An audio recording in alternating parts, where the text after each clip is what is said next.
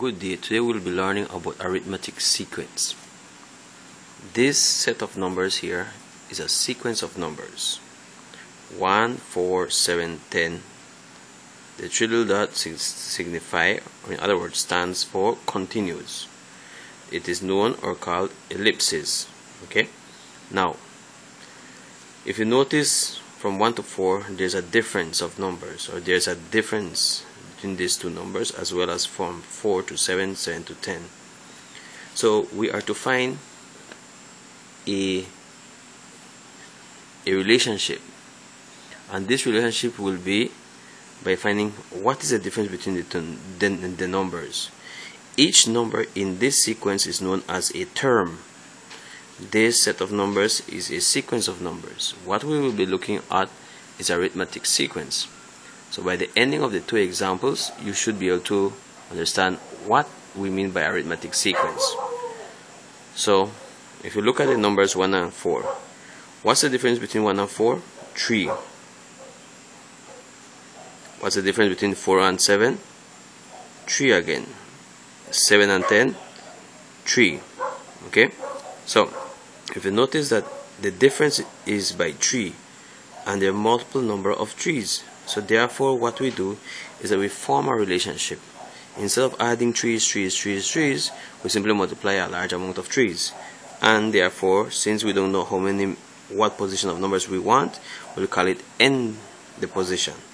This is the first number, this is the second number, this is the third number, this is the fourth number, and this is the nth term. Okay? So what we do, you say 3 times n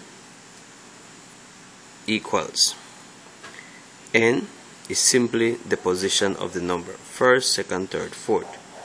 Since this is the first number that we want, the first set of 3's, we will simply say 3 times 1, which gives us 3. But if you notice, we wanted the number 1. So let's try the next number. We say 3 n equals 3 times 2, which is the second position, giving us 6, but we wanted 4. Okay, so let's try our next one. 3n equals 3 times the third position, giving us 9, but if you notice, we wanted 7. So how can we make this 3 become a 1? Well, we subtract a 2, and that becomes then a 1, and if we subtract a 2 from the 6, it becomes 4, and if we subtract 2 from the 9, it becomes 7. Now if you notice, what is in common now? The 1 here, the 4 here, the 7 here. So we have noticed that there is a pattern, and this pattern is 3n, which would this be this operation.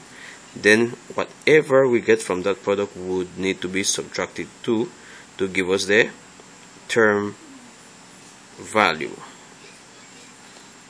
Okay, so this arithmetic sequence. Now we can prove it. Let's say now for 10, which is the fourth position. Remember, n is simply the position of the number. So let's try it. 3 times 4, which is the fourth position, minus 2. That will give us now 12 minus 2, which is equals to 10. So that is correct. Now let's look at the next one, that instead of subtracting, we have to do something else. So let's proceed. The next arithmetic sequence is based on the set of numbers of 3, 5, 7, 9, 11. So that is a set of numbers. This is a sequence. Okay? A set of numbers with a sequence. Now, what's the difference between 3 and 5? Well, the difference is 2. The difference between 5 and 7 is 2. 7 and 9 is 2. 9, 11 is 2. So we see that we have something common, 2's. So we say 2n equals 2 times the first position, second, third, fourth, fifth. So now we say 2, and then we say 2n equals, remember this will be multiplied by the position times 1 giving us 2, and 2 times the second position giving us 4, and 2n equals 2 times the third position, which is 3, 6. So if you notice, we're getting numbers that we don't want. So let's try the next ones. So 2n equals 2 times 4 equals 8, and 2n equals 2 times fifth position giving us 10. So let's see the adjustment that we need to do to these numbers to get these values. What would we need to do to the 2? Well, we would need to add a 1, that would give us 3, and if we add 1 to the 4 becomes 5, and if we add 1 to the 6 becomes 7, and if we add 1 to the 8 becomes 9, and if we add 1 to the 10 becomes 11, and that gives us our term value.